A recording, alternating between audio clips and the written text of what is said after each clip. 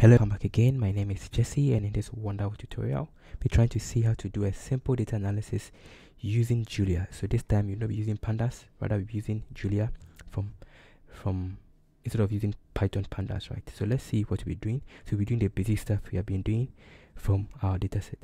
So let's see the packages we're using. So these are the packages that we'll be using to help us with our tasks. We're using CSV to help us read our CSV files. We're using DataFrames. We're using plots and start plot package, and then data structures, as well as PyCore to help us with any external package that we may not have available in Julia.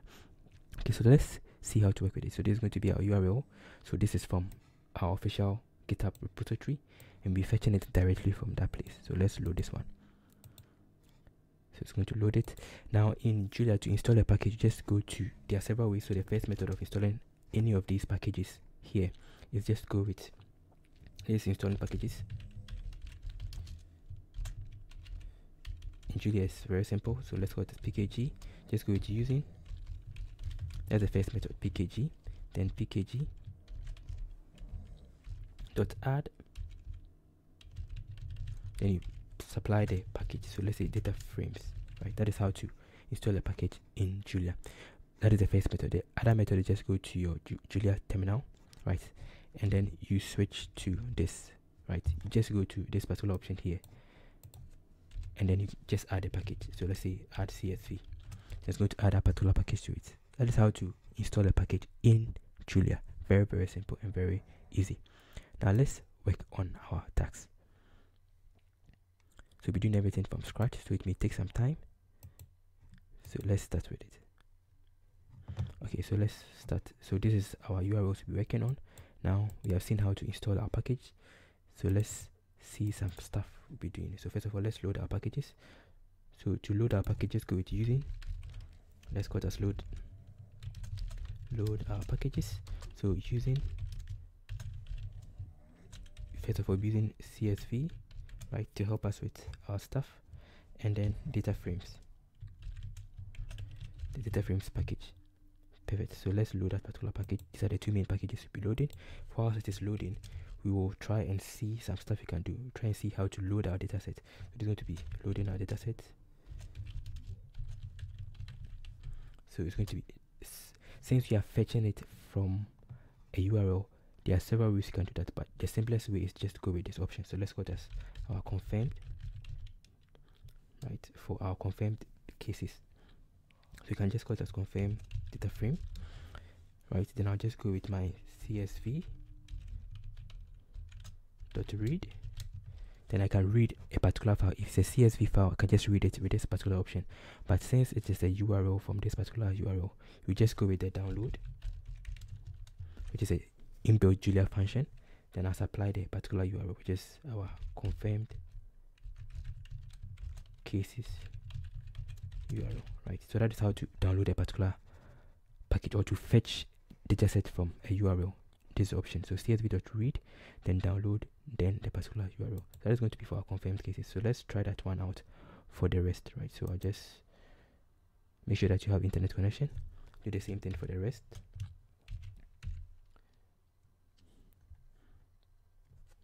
This may be slow a little because my system is slow. Apologies for that. So this is going to be for our confirmed, and then this is going to be recovered, right? Which is coming from here. Then you do the other one for the deaths cases, right? Perfect. So let's load them out. So just start it. It's going to fetch it from GitHub, then save it as data frames inside this particular variables that you have created. So whilst it's doing that, let's check for the various features of it, right? So we can just check for the columns. So in that case, it can be very simple. So, but let's preview the first rows. First, let's say first 10 rows. So in Julia, to preview the first 10 rows, just go with my first, and then I'll supply the particular data frame. So let's say confirmed df, right? Then I'll supply the value 10. That is how to preview the first 10 rows. The previous one was going with head. If you do head, it's also going to work, but this is deprecated, right? This is deprecated, but it's still going to work, but the the recommended way is to use first, then supply the particular number of rows you want to get. So you can see from here that that's finished, right? That's finished downloading and storing them perfectly for us. So this is how it's going to be, like, very interesting. But you have to reshape it in a very nice format. Okay, so let's work on it. So I can just preview the first 10 rows. So it's going to help us view the first 10 rows. Then I also want to do for the last. So that's shown us the first 10 rows, right? Perfect. I want to view the last rows. Can also go with last. Then I'll pass in my confirmed df, then I'll supply the particular value. So let's say 10, right? So the last 10 rows is going to bring the last 10 rows for us. Yemen, starting from alphabetical order. Very interesting. That is how to work with Julia. So let's check for the names of our column. So first of all, we're working only on the confirmed cases. So the names, or the column names. So to check on the column name, just going to be something very simple. Go with names, then you supply the confirmed df. So I go with this, going to give us all the names of the column that we have.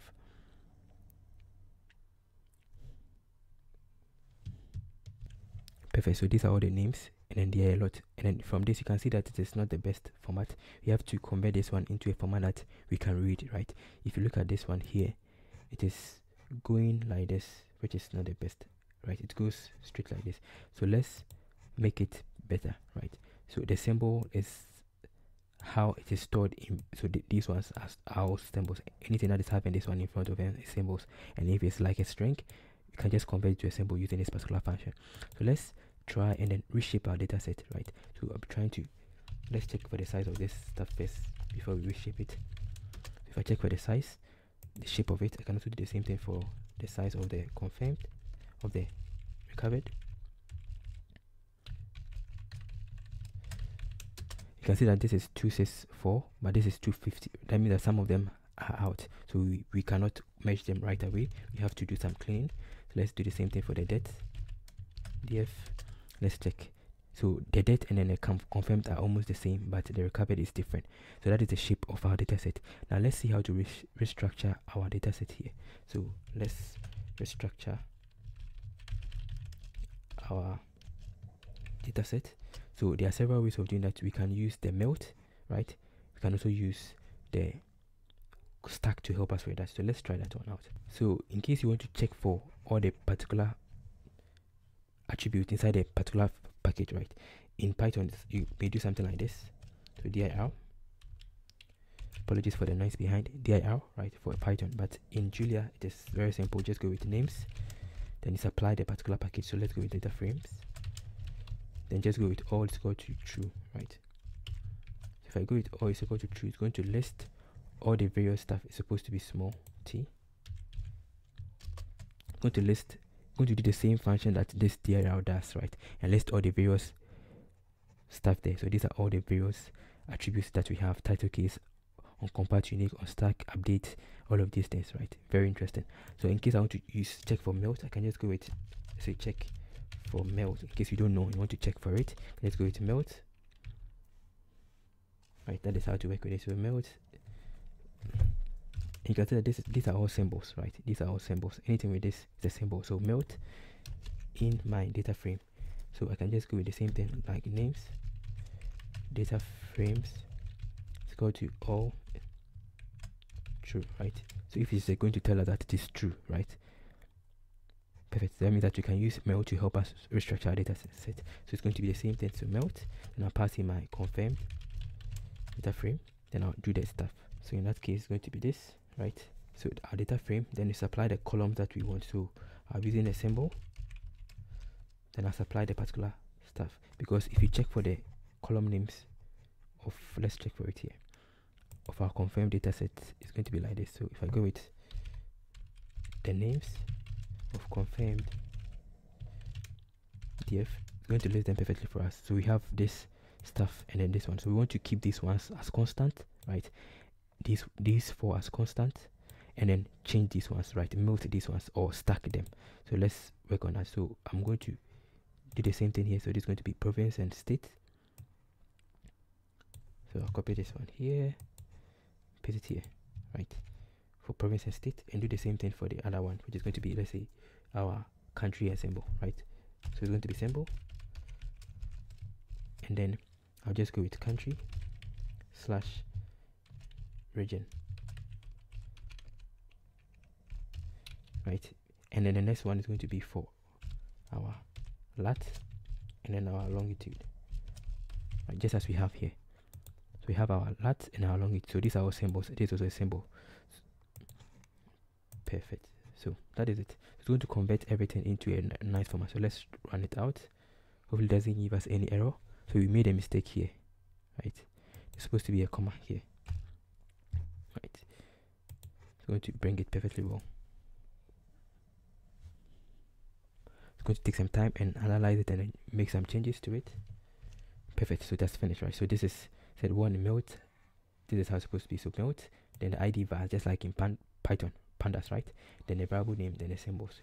So that's exactly what we did. But this has been duplicated, so the best option is to use this particular option, right? So that's what we'll be trying to use. So melt will work, but the recommended way is to use stack, right? That's the advantage of using Julia DataFrames. So let's try with stack. So stack is going to be this stack, just as we saw here.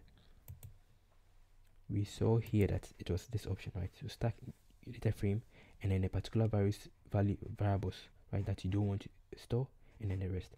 So it's going to be this option. Stack, then I'll supply my data frame. So confirmed df, that's data frame, and the ones that I don't want, so I can just supply it as this, the same thing I had here, these ones here.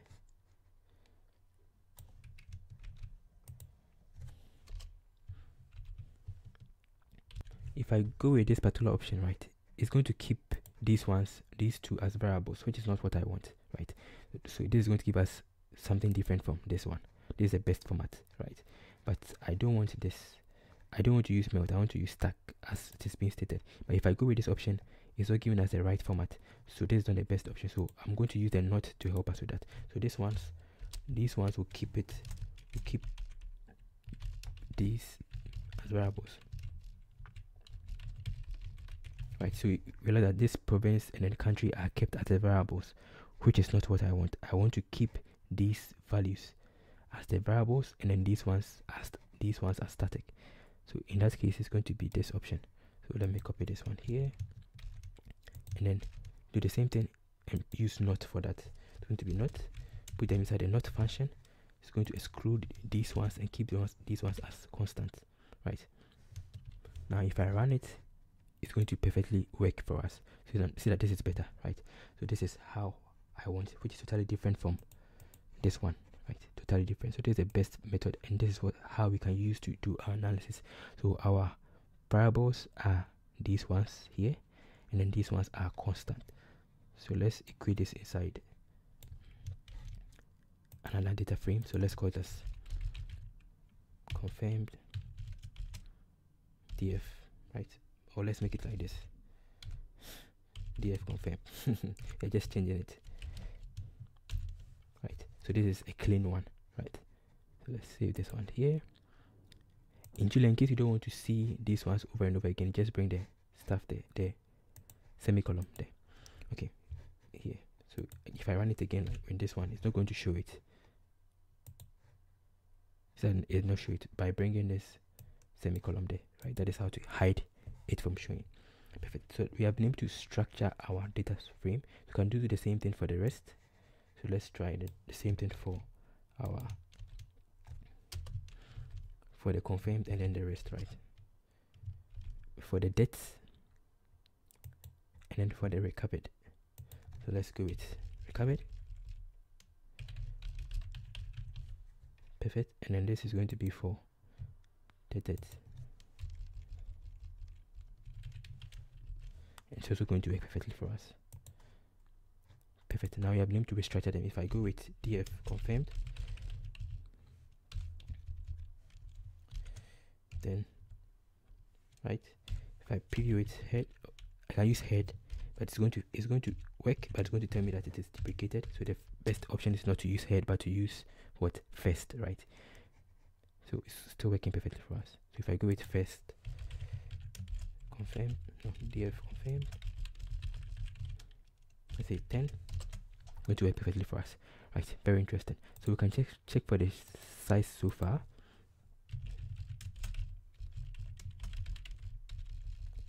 df confirmed. Wow, that is good. And let's check for that one for the date. And these are the date and then the confirmed have almost the same thing. Let's recover it. It is more than that, but the date is almost the same as the confirmed. So we can merge the date and then the confirmed together. So that is going to be an assignment, right? Okay, so let's work on that one.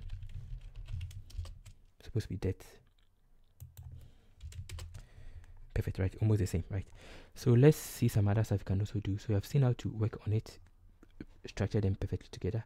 We can also join them together in case you want to do, right? So let's try that one.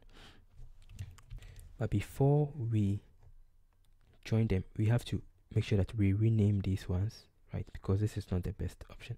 So let's see how to rename it. So I'll go with rename. Let's go with first df confirmed first.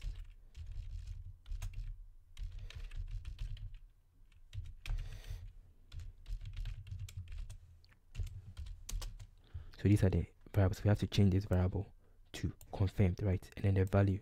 So the value to confirmed and then the variable to the date. Because if you look at here, this is the variable is the date, the value is the confirmed value, right? So we have to rename it. So to rename it, let's go to rename. It's going to be rename bank. Rename bank, right? Like that. Then I'll pass in my column that I want to name. First I'll pass in the data set. It's going to be df confirmed. Then I'll supply a dictionary of what I want to change. So I want to change my variable referring to this particular variable symbol here to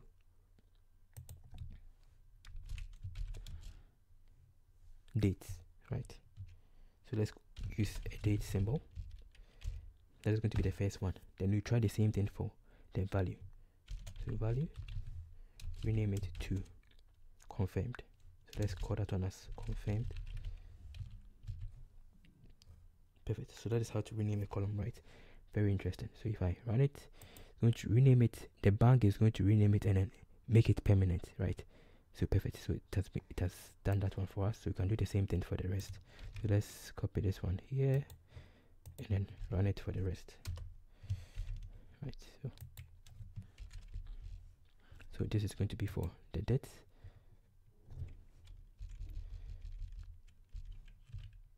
Recap it first. Then this is going to be for the date. Okay, so this we'll change this one to recap it symbol, and then this is going to be for date.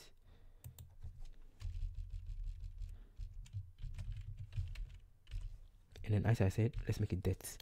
As I said, in case you don't want to show it, just bring the semicolon. So I made a mistake somewhere. Recovered. So let's run it again. Perfect, right? So everything has been, everything is well, right? The dates recovered. Perfect. Now we can merge them. So let's merge the date and the recovered. So let's go just join it or merging before we do any analysis. So we are doing everything from scratch, so we may fail. So join. So we join our df confirmed, right, with onside on a df date, right? That is, we are joining this one and this on a particular value.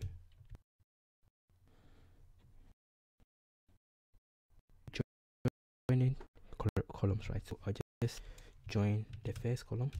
So I'll be joining the date, not the date, but the dates, right? The dates row. And then we will also join the countries also, right? That's what we join upon. So let's go with the symbol. I'll just go with my country and region, country / region. Perfect, right? That's what we are joining on. So we are joining on the dates. We are joining the dates and then the symbol to our confirmed data frame. That is the first stuff we'll be doing. So let's bring it here. So this is supposed to be this option, right? Perfect. So that's the first stuff you are doing, right? Then after that, we will join them on something. So what are we joining them on? We are joining them on a particular value. So we join it on our country symbol,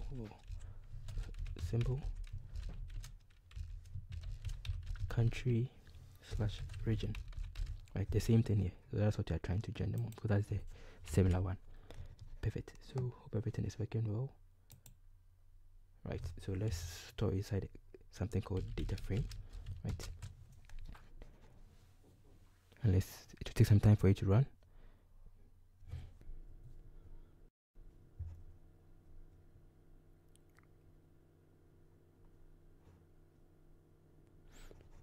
Perfect. So let's work on it. So we have, let's save it, and then we'll do another stuff with that.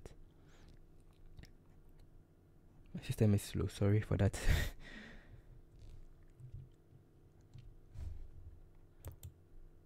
So now let's save it. So in case I want to save this particular data set, so let's save it. Save, right? So it can just be csv dot write,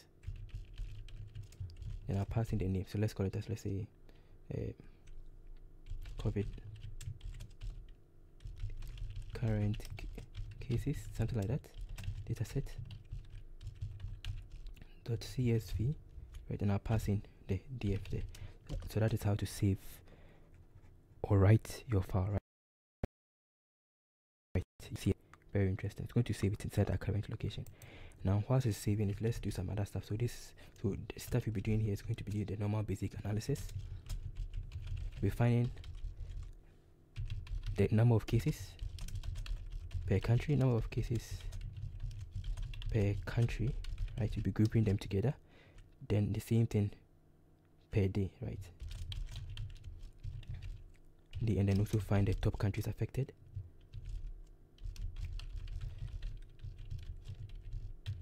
As well as the number of countries affected.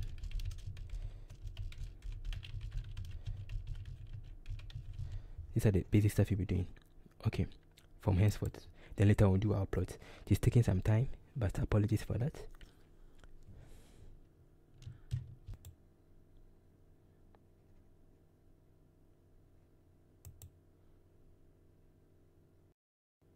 Perfect, right? So let's see first the number of countries affected. So that is going to be the next question you're trying to answer.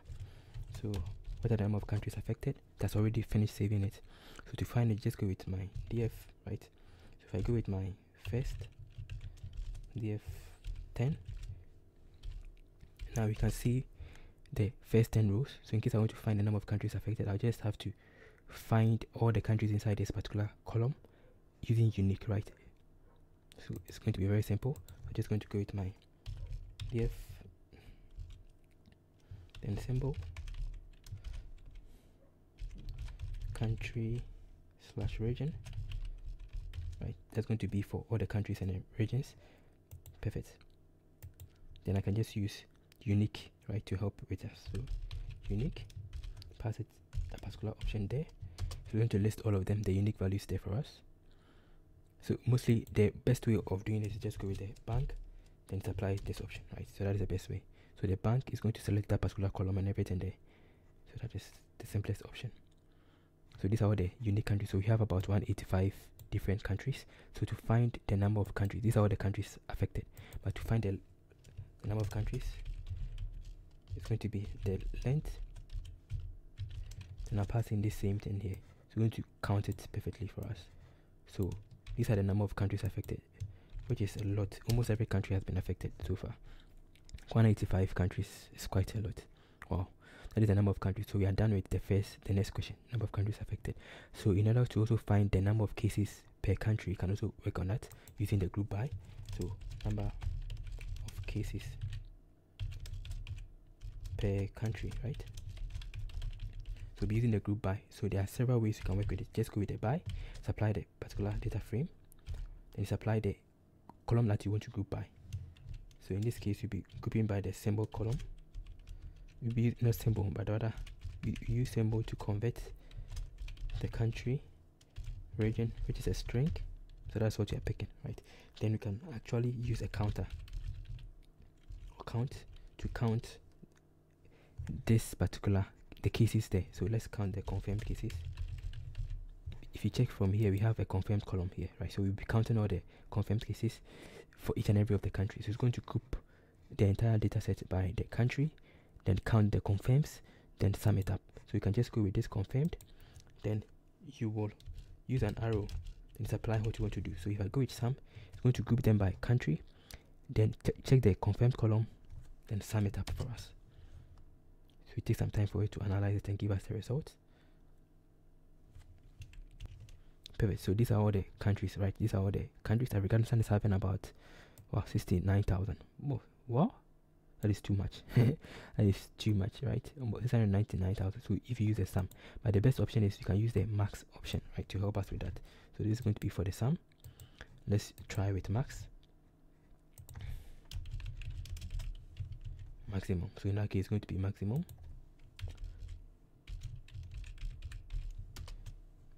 Which is different from the sum. Taking time to compute all of them. It is a lot of rows. It's going to give us the result.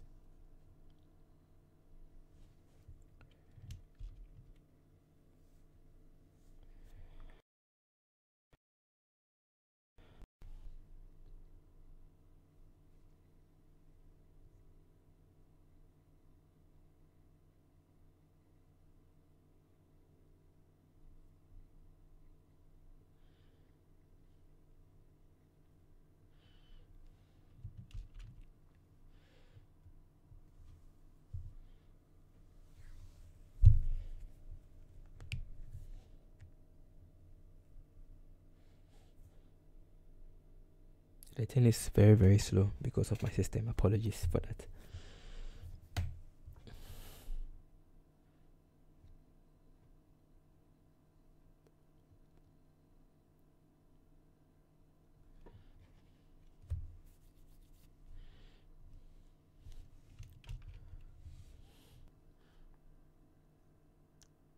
So perfect. So it has finished perfectly for us. So maximum is the best way to find the number of cases per country, right? Perfect. So you can also actually, this same format, you can also find the top largest country. So let's try that one out. So it's going to be like this. So I can save this one inside a variable, right? So let's save this one inside a variable called, let's say, countries. No, call those cases.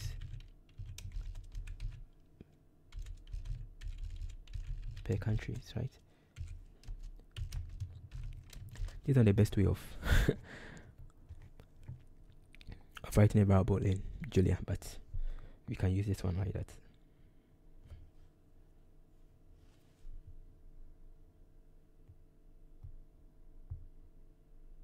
Perfect. So let's try it out. So these are new cases. So we can just go with cases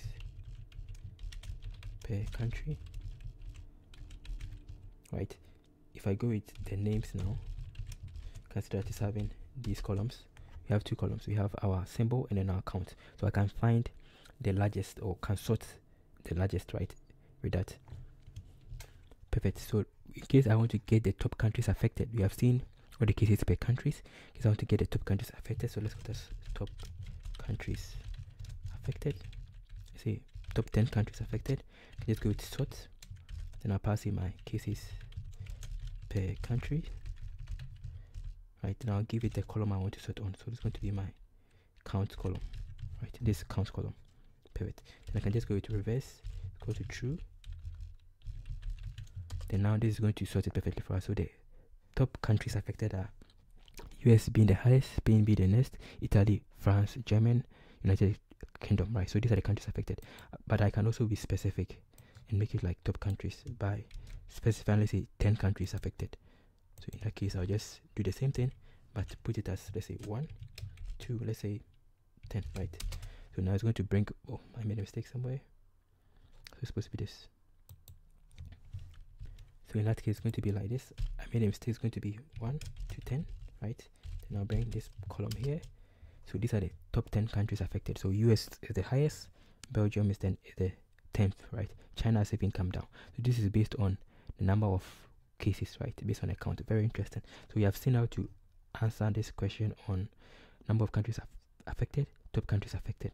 Now let's see how to group them by per day, right? You have grouped them by country. So let's group them by day. So be grouping by day, right? So how is it going to be? So we already have our data frame here, this option. So we have the dates. I want to group them by date to find the maximum day, the day with the maximum number, right? So in that case, it's going to be this option.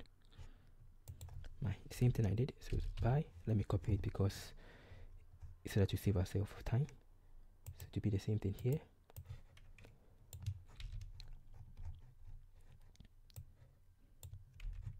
Is per day, right? So in that case, you will not be using this particular option. You're using the dates column, So I have to use a date symbol. So date, then count confirmed. Then we just work on it perfectly, just as we have here. Right, perfect. So this is what you are using. You are grouping the entire stuff by dates. So the day with the highest, these are the dates. So on the 1st of on the 2nd of January, this was a number, right? And so forth. So in case I want to get the highest, I can also do the same thing as I did. So I can just copy this one here and use the same sort we had, right? We had the sort option here, right? So I can also just use the same thing. So I can put the entire stuff as in cases per date, right? Then from here I can just do the sort. See what I did? Apologies. Let's turn this one back to the normal one. So this video has been mostly without any graphs, but we'll be doing some plots soon, right? Don't worry about that. Now perfect. So let's check that one out. So let's check for the top, the day, right? The day with the maximum, right? From here we have this one as 44 and some of them, but in case I want to get the day with the maximum, I can also do the same thing using the sort to help us with that, right? Or I can just take that particular column, only that column, and find the maximum for that column, right? So let's try with the sort option. So just as we had it here, copy the same thing and then do the same thing, but this is going to be cases per dates. Right, so if I go with this option, it's going to give us the top 10 days, right, which were mostly affected. So these are the days. So this is 15th, that is the day before yesterday. So this is the highest, right? Very interesting. So you can actually even do a plot of this entire stuff that you have done so far, right? You can do a plot of the cases. So let's do some plots. We have been able to do most of them. Now let's do some data visualization. So let's try that one out. So in doing so, there are some plot packages we'll be using. So we'll be using the plots package, and then we're using the stat plot. So the stat plot allows us to be able to plot data frames, right? So these are the two main packages we're using. You can also use Gatfly. Can also use Plotly, right? So there are several packages you can use, but we're using these two. Then the rest will be an assignment for us to work on, because it seems they are taking a lot of time. So let's do a simple plot, right, of our cases per day. So let's first of all import the packages. So we're using plot, right, and then you also be using stat plot, right? So these are the two main packages we're using. Then after that, you use plot and stat plot to help us with that. So these are our data frame. So in case I want to plot it, I can just go with the same thing. Because of the stat plot, I can just do the macro of df, right, which is automatically going to identify this particular data frame, right? Then I can just supply the particular plot I want. So if I go with plot like this, right, now I can just give an S column for that particular column I want to plot. So I want to plot the S as the dates, right? So let's go with dates. So this is going to be this option, dates. Then the Y column is going to be the other column I want to plot. So let's pass that one as the count, right? Or yeah, the counts here that we have here. So in that case, it's going to be small c. So taking some time for it to run, then you plot it and see how it is. Perfect. So our plot has worked perfectly. So to be able to plot with this format, you just need this stat plot package, and it allows you to be able to use the data frame macro. You supply the data frame that you want to plot, you supply the particular kind of plot, then the columns you want to plot. Very interesting. So it has given us a very nice plot, right? Very, very funny plot. Very interesting. That means that it's increasing as the time goes on. Very simple and very nice. So of course there are many plots you can do, but let's limit ourselves to these simple ones. Now let's do a simple, this for plotting the cases per day. So in case I also want to do a value plot, I can also do that. So let's try that one out. So this is going to be our value count, right? So in that case, it's going to be my, let's go to value count. Then I'll use the same option of group by to help us with that. So in that case, it's going to be my by. Then I can just use the data frame itself, right? So I can use the data frame option that we had. Then I'll supply the particular column I want to go on. So let's go with our symbol. Then I'll use the country / region. Then here I'll just go with n row. So this option allows us to be able to do value count, right? So the data frame, the particular column we are using, then the n row. So the n row is going to do a value count for us. And after that, I can also do the same thing as well. So while it is doing that, let's plot it. It's going to be my value count df. Then I can also plot it with the normal plot. So I can use a simple plot, either the normal simple plot, the line plot, or I can also use a bar, right? So let's use a bar plot. So bar, and I'm passing particular value. It's going to be my s for the symbol. So let's use this. So this I just finished giving us the value count. Yeah, right. So this is a value count. It's not a proper value count, but that is how to do a value count using the n row, right? Very interesting. So in case I want to do a symbol plot, I can also do the same thing. So let's try that one out. So we have our country and region column, and we have our S1 column.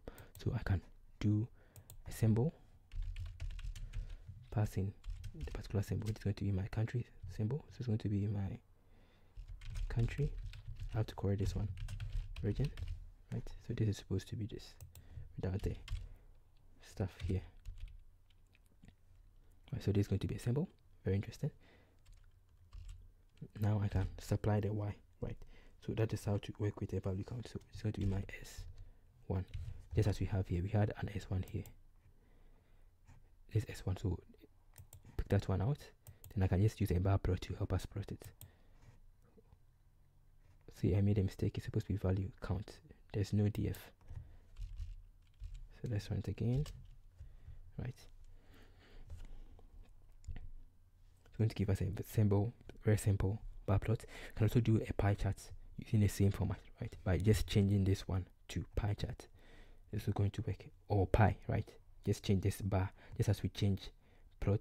The plot is going to give us a line plot. The bar is going to give us a bar plot. Pie is going to give us a pie chart. Very interesting. So you can see from here that has given us a very funny plot. Very funny plot, right? Cool.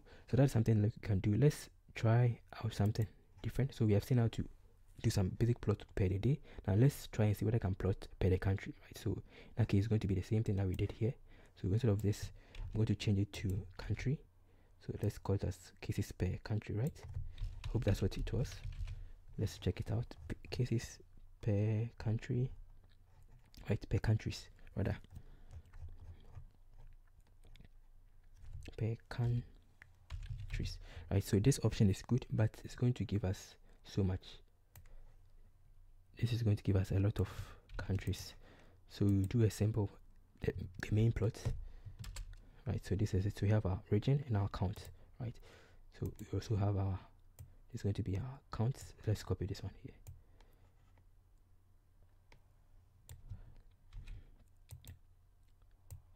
And change this one here.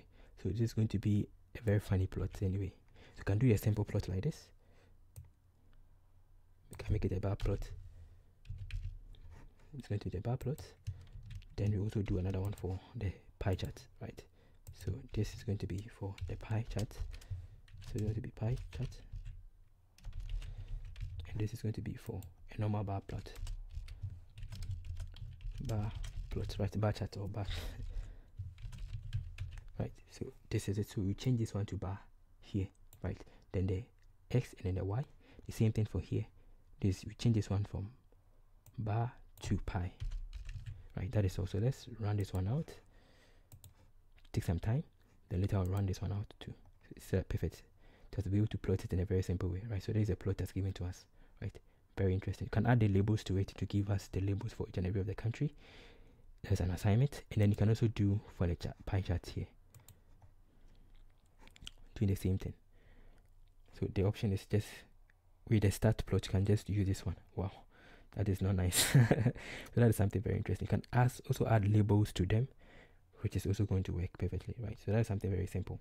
So thank you for watching this long tutorial. So there are a lot of things you can do, but these are the basic ones. So the basic idea is that first of all, you just need this particular package, CSV, DataFrames, plot, and then start plots. Then you can also use the data structures to help us count. So let's try that one before we move on, so at least we know how to use the data structures. It's going to be using data structures.